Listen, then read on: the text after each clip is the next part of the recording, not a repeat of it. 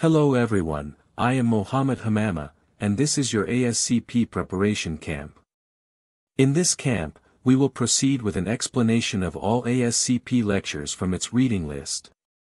In today's video, we will talk about leukocyte development, kinetics, and functions. Leukocytes, also known as white blood cells, or WBCs, are so named because they are relatively colorless compared to red blood cells. They are divided into two main categories. Granulocytes, such as neutrophils, eosinophils, and basophils, have cytoplasm filled with granules that have different staining characteristics and nuclei that are segmented or lobulated. Mononuclear cells, which include monocytes and lymphocytes, have nuclei that are not segmented and are round, oval, indented, or folded. We will discuss each type in more detail. The overall function of leukocytes is in mediating immunity, either innate, as in phagocytosis by neutrophils, or adaptive, as in the production of antibodies by lymphocytes and plasma cells. Granulocytes. Neutrophils. Neutrophils are present in the peripheral blood in two forms according to whether the nucleus is segmented or still in a band shape. Segmented neutrophils make up the vast majority of circulating leukocytes. Neutrophil development begins in the bone marrow. They share a common progenitor with monocytes, called the granulocyte-monocyte progenitor. The primary cytokine responsible for stimulating neutrophil production is granulocyte colony stimulating factor. There are three stages of neutrophil development in the bone marrow: the stem cell pool, the proliferation pool, and the maturation pool. The stem cell pool consists of hematopoietic stem cells that are capable of self-renewal and differentiation.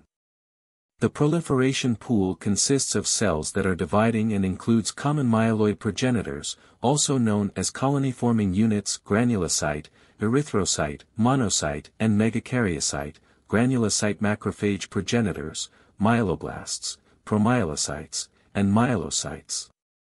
The third marrow pool is the maturation pool, consisting of cells undergoing nuclear maturation that form the marrow reserve and are available for release: metamyelocytes, band neutrophils, and segmented neutrophils. Myeloblasts are a type of immature white blood cell that make up 0 to 3% of the nucleated cells in the bone marrow, and they measure between 14 and 20 mm in diameter. They are usually classified into three types: Type 1, Type 2, and Type 3. The Type 1 myeloblast has a high nucleus-to-cytoplasm ratio of 8 to 1 to 4 to 1. The nucleus occupies most of the cell, with slightly basophilic cytoplasm, fine nuclear chromatin, and 2 to 4 visible nucleoli. They do not have visible granules when viewed under a light microscope with Romanowski stains. The Type 2 myeloblast shows the presence of dispersed primary azurophilic granules in the cytoplasm. The number of granules does not exceed 20 per cell. Type 3 myeloblasts have a darker chromatin and a more purple cytoplasm, and they contain more than 20 granules that do not obscure the nucleus. Type 3 myeloblasts are rare in normal bone marrows, but they can be seen in certain types of acute myeloid leukemias. Promyelocytes. Promyelocytes are an intermediate stage in the development of white blood cells, comprising 1 to 5% of nucleated cells in the bone marrow. They are slightly larger than myeloblasts, measuring between 16 and 25 mm in diameter. They have a round to oval nucleus that is often off-center and a paranuclear halo or HOF that is typically seen in normal promyelocytes but not in malignant promyelocytes of acute promyelocytic leukemia. The cytoplasm is evenly basophilic and full of primary, azurophilic, granules, which are the first in a series of granules to be produced during neutrophil maturation. The nucleus is similar to that of myeloblasts, except that chromatin clumping heterochromatin may be visible, especially around the edges of the nucleus. They may have 1 to 3 nucleoli, but these may be obscured by the granules. Myelocytes are a stage of development in the formation of neutrophils, where cell division stops and the production of secondary specific granules begins. They make up 6 to 17% of nucleated cells in the bone marrow. They can be divided into early and late myelocytes, with early myelocytes appearing similar to promyelocytes in size and nuclear characteristics, but with patches of pale pink cytoplasm representing secondary neutrophilic granules. Secondary neutrophilic granules slowly spread through the cell until its cytoplasm is more lavender pink than blue. As the cell divides, the number of primary granules per cell is decreased, and their membrane chemistry changes so that they are much less visible. Late myelocytes are somewhat smaller than promyelocytes, 15 to 18 mm, and the nucleus has considerably more heterochromatin. Nucleoli are difficult to see by light microscopy. Metamyelocytes constitute 3% to 20% of nucleated marrow cells. From this stage forward, the cells are no longer capable of division, and the major morphologic change is in the shape of the nucleus. The nucleus is indented kidney bean-shaped or peanut-shaped, and the chromatin is increasingly clumped. Nucleoli are absent. Synthesis of tertiary granules, also known as gelatinase granules, may begin during this stage. The size of the metamyelocyte is slightly smaller than that of the myelocyte. The cytoplasm contains very little residual ribonucleic acid, RNA, and therefore little or no basophilia. Bands constitute a significant portion of the nucleated cells present in the bone marrow, ranging from 9% to 32%. They are also present in the peripheral blood as 0% to 5% of the nucleated cells. During this stage, cytoplasmic basophilia is no longer present and the formation of tertiary granules continues. Additionally, secretory granules, also known as secretory vesicles, may begin to form. The nucleus of these cells is highly clumped, and the indentation in the nucleus that began in the previous stage is now more prominent, representing 1/2 the diameter of the nucleus. However, actual segmentation of the nucleus has not yet occurred. Additionally, an elevated band count was previously thought to be useful in the diagnosis of patients with infections. Segmented neutrophils, also known as mature neutrophils, make up between 7% to 30% of the nucleated cells in the bone marrow. They continue to form secretory granules during this stage of maturation. The main difference between segmented neutrophils and bands is the presence of 2 to 5 nuclear lobes that are connected by thin filaments. These cells are the most prevalent in the peripheral blood of adults, making up 50% to 70% of leukocytes. Neutrophil kinetics. Neutrophil kinetics refers to the movement and production of neutrophils and their precursors in the bone marrow, peripheral blood, and tissues. Production is estimated to be between 0.9 and 1.0 billion cells per day. The proliferative pool contains about 2.1 billion cells, while the maturation pool contains about 5.6 billion cells, enough for a 5-day supply. Transit time from the hematopoietic stem cells to myeloblast is unknown, while transit time from myeloblast to myelocyte is estimated to be around 6 days, and transit time through the maturation pool is around 4 to 6 days. The release of granulocytes from the bone marrow is stimulated by granulocyte colony stimulating factor. In the peripheral blood, neutrophils are divided into the circulating neutrophil pool and the marginated neutrophil pool, with neutrophils in the marginated neutrophil pool loosely localized to the walls of capillaries in tissues such as the liver, spleen, and lung. The half-life of neutrophils in the blood is about 7 hours. Integrins and selectins play a significant role in allowing neutrophils to marginate, exit the blood, and enter the tissues through a process known as diapedesis. Those neutrophils that do not migrate into the tissues eventually undergo apoptosis and are removed by macrophages in the spleen. Neutrophils in the tissues have varying lifespans depending on the presence of infectious or inflammatory agents. In the absence of these agents, the lifespan of neutrophils is measured in hours. Some products of inflammation and infection prolong the lifespan of neutrophils through anti-apoptotic signals, while others like MAC1 trigger their death and phagocytosis. Neutrophil functions. Neutrophils are part of the innate immune system. The major function of neutrophils is phagocytosis and the destruction of foreign material and microorganisms. The process involves seeking and destruction. Chemotactic agents may be produced by microorganisms, by damaged cells, or by other leukocytes such as lymphocytes or other phagocytes, bind to neutrophil receptors, and trigger recruitment to the site of infection or inflammation. Neutrophils first roll along endothelial cells, then diapedesis or transmigration through or between endothelial cells occurs. Tertiary granules containing enzymes are released during transmigration.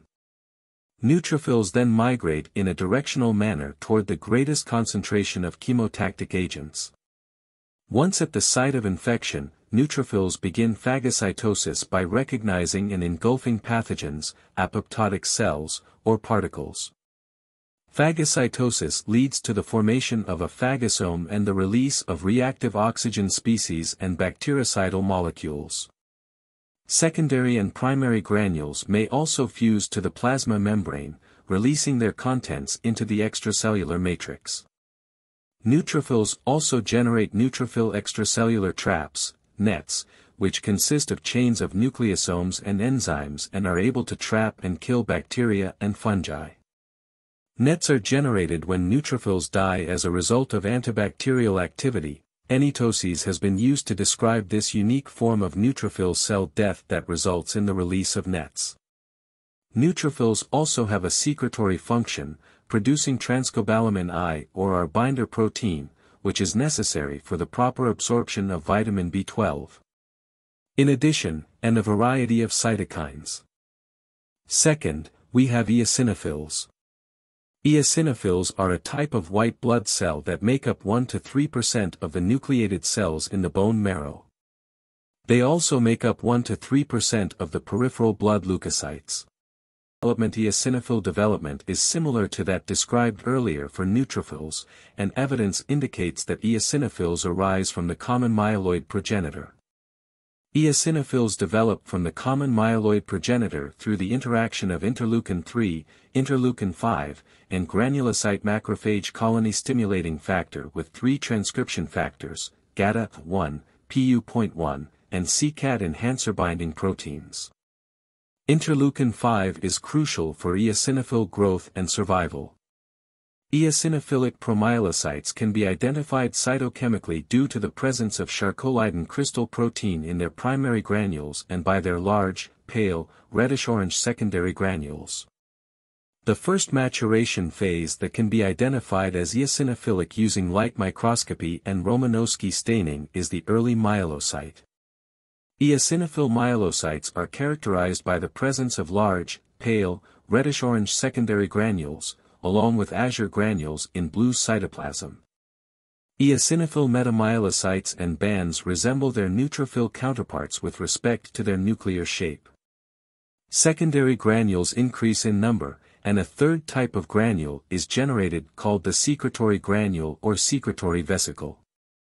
The secondary granules become more distinct and refractory.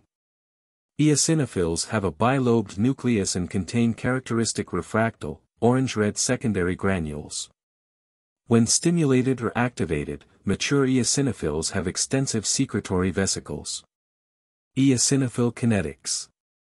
The process of eosinophils maturing and emerging from the bone marrow takes about 3.5 days.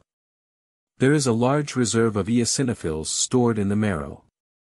Once they enter circulation, eosinophils have an average lifespan of 18 hours in the bloodstream. However, their lifespan is extended when eosinophilia is present. Typically, eosinophils are found in the respiratory, gastrointestinal, and genitourinary tracts.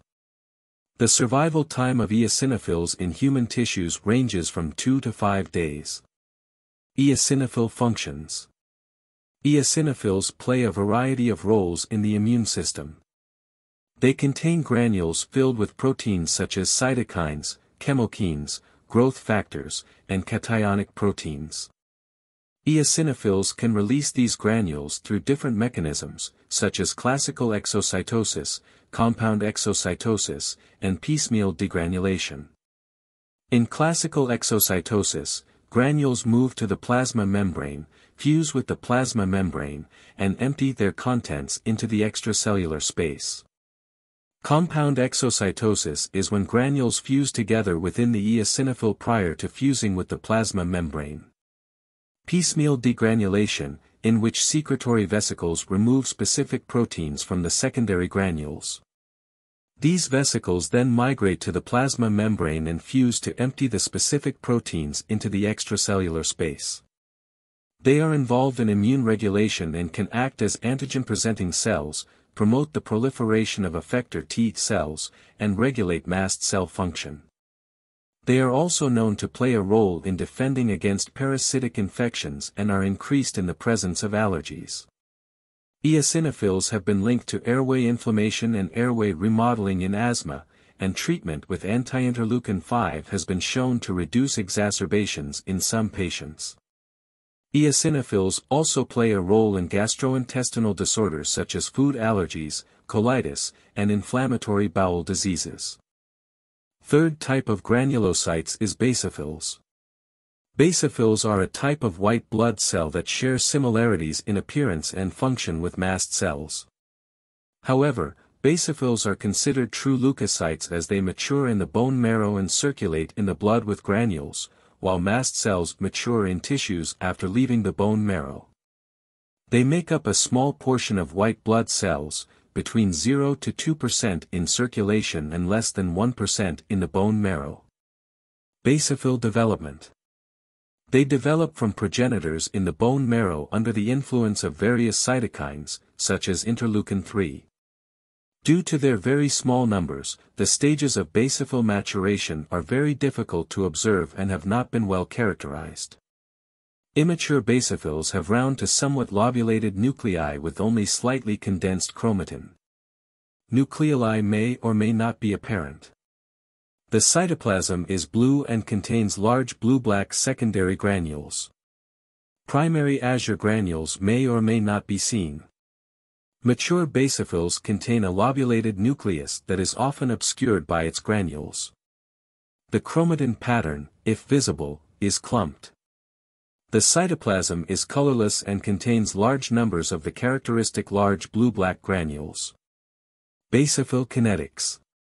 The lifespan of a mature basophil is 60 hours. This lifespan of basophils is relatively longer than that of the other granulocytes. This has been attributed to the fact that when they are activated by the cytokine interleukin-3, anti-apoptotic pathways are initiated that cause the prolongation of the basophil lifespan. Basophil functions play a significant role in both innate and adaptive immunity.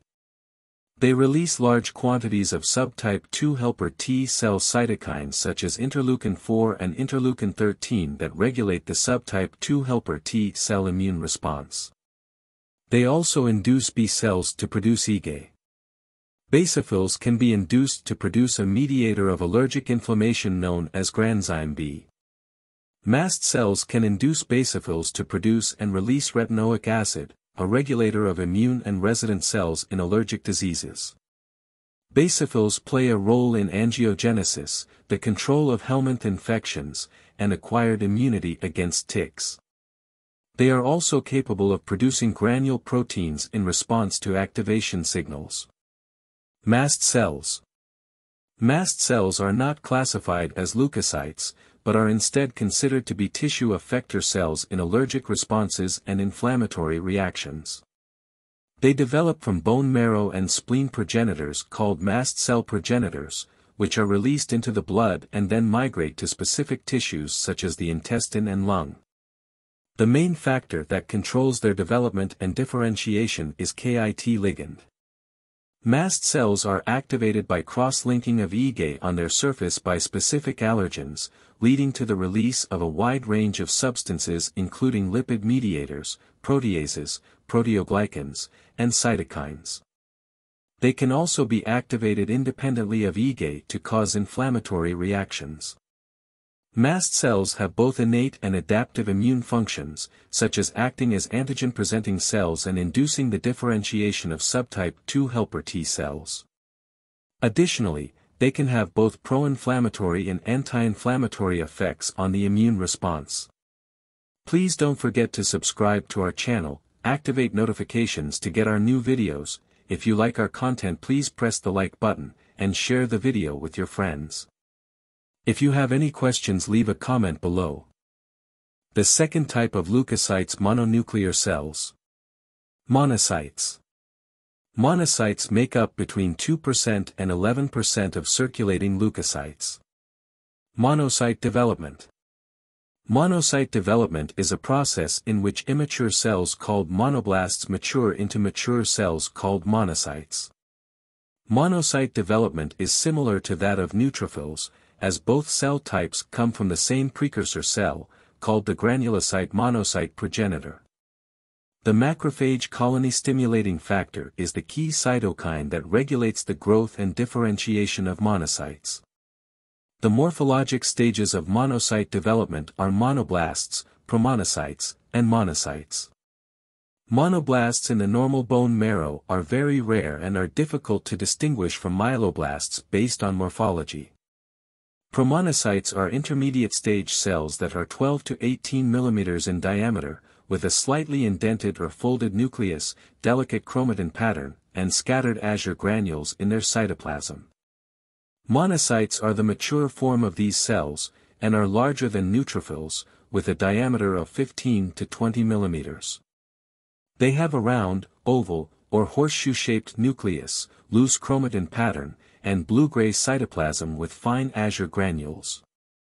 Monocyte azure granules are heterogeneous with regard to their content of lysosomal enzymes, peroxidase, nonspecific esterases, and lysozyme. Monocytes enter tissues and mature into macrophages, osteoclasts, or dendritic cells. Monocyte/macrophage kinetics. Under normal conditions, promonocytes will divide twice in 60 hours to produce a total of 4 monocytes. However, under increased demand, they can divide 4 times to yield 16 monocytes in the same timeframe. Unlike neutrophils, monocytes do not have a storage pool in the bone marrow and are released immediately into circulation upon maturation. Recent evidence suggests that a large reservoir of immature monocytes may be located in the spleen, which can migrate to sites of tissue injury to aid in wound healing. Monocytes can be found in both a marginal and circulating pool and have a lifespan of around 3 days. Once in the tissues, monocytes differentiate into macrophages, osteoclasts, or dendritic cells depending on the local environment. Macrophages can be as large as 40 to 50 mm in diameter, have an oval nucleus with a reticulated chromatin pattern, and a pale cytoplasm filled with debris from phagocytized cells or organisms. The lifespan of macrophages depends on whether they are responding to inflammation or infection or are resident macrophages, such as Kupffer cells, which can survive for up to 21 days.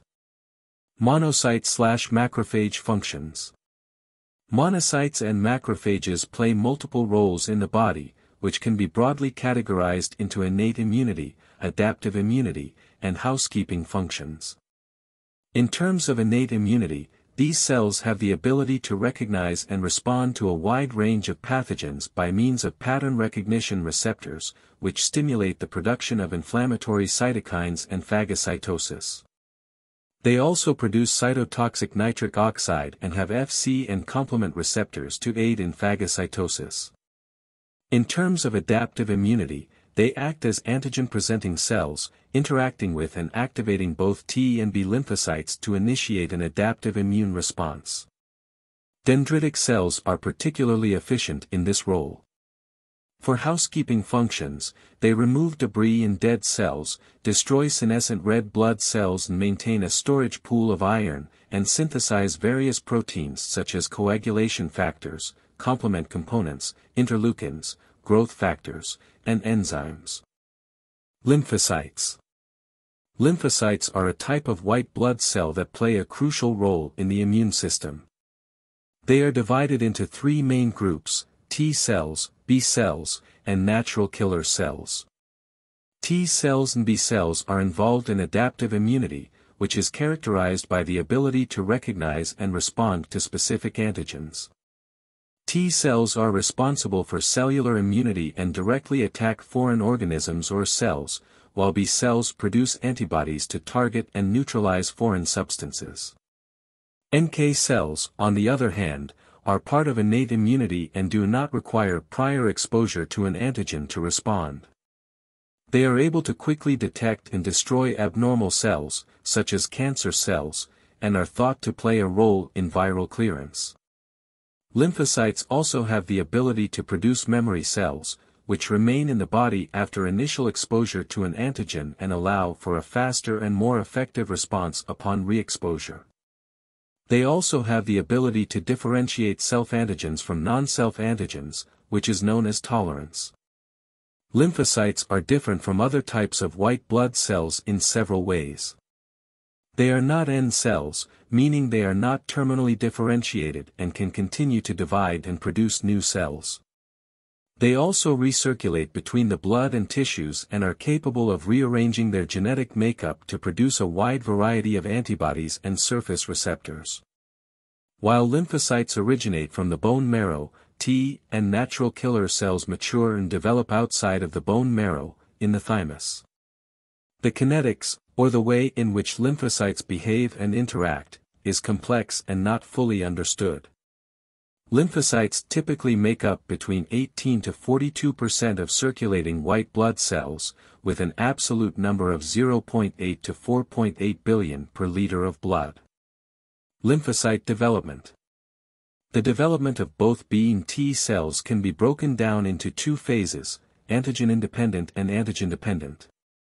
Antigen-independent development occurs in the bone marrow and thymus, while antigen-dependent development occurs in secondary lymphatic organs such as the spleen, lymph nodes, tonsils, and mucosa-associated lymphoid tissue. B cells, also known as B lymphocytes, begin their development in the bone marrow and go through three stages: pro-B, pre-B, and immature B cells. During these stages, the immunoglobulin gene rearranges to produce a unique antigen receptor for each B cell. The immature B cells, which have not yet been exposed to an antigen, then migrate to secondary lymphatic organs where they reside in specific areas such as lymph node follicles. These immature B cells may come into contact with antigens in these organs, leading to cell division and the production of memory cells and effector cells. Effector B cells are responsible for producing antibodies and are known as plasma cells and plasmacytoid lymphocytes. Circulating lymphocytes are made up of approximately 3 to 21% B cells. T cells, also known as T lymphocytes, begin their development in the thymus, a lymphoepithelial organ located in the upper mediastinum. Lymphoid progenitor cells migrate from the bone marrow to the thymic cortex, where they undergo antigen receptor gene rearrangement to produce T cell receptors that are unique to each T cell. T cells that react with self-antigens are eliminated through apoptosis. T cells are then divided into two categories, CD4 and CD8, based on the antigens on their surfaces. The remaining immature T cells leave the thymus and migrate to secondary lymphatic organs where they reside in specific areas such as the paracortical regions. They may come into contact with antigens in these organs, leading to cell activation and the production of memory cells or effector T cells. T cells make up 51 to 88% of circulating lymphocytes. Natural killer, NK, cells are a diverse group of cells that are characterized by the presence of surface antigens such as CD56, CD16, CD32, and CD71. They are relatively large compared to other resting lymphocytes due to an increased amount of cytoplasm, which contains azurophilic granules that are peroxidase negative. Circulating lymphocytes are made up of approximately 4 to 29% natural killer cells. Lymphocyte functions. Lymphocytes are a type of white blood cell that play a crucial role in the immune system. They can be divided into three main types: B lymphocytes, T lymphocytes, and natural killer lymphocytes. Each type has unique functions that help protect the body from harmful pathogens and foreign invaders. B lymphocytes, also known as B cells, are responsible for producing antibodies, which help to neutralize pathogens and protect the body from infection. B cells also play a role in antigen presentation to T cells, which helps to activate the immune response. They also produce cytokines, which are chemical signals that help to regulate the activity of other cells in the immune system. T lymphocytes, also known as T cells, can be further divided into two main categories, CD4 T cells and CD8 T cells. CD4 T cells, also known as helper T cells, are responsible for activating and coordinating the immune response. They can be further subdivided into subtypes, such as helper T1 cells, helper T2 cells, helper T17 cells, and Treg cells. Each of these subtypes has specific functions, such as mediating immune responses against intracellular pathogens, host defense against extracellular parasites, and maintaining self-tolerance. CD8 T cells, also known as cytotoxic T cells, are capable of killing target cells by secreting granules containing granzyme and perforin, or by activating apoptotic pathways in the target cell. NK lymphocytes, also known as natural killer cells, play a role in innate immunity. They are capable of killing certain tumor cells and virus-infected cells without prior sensitization.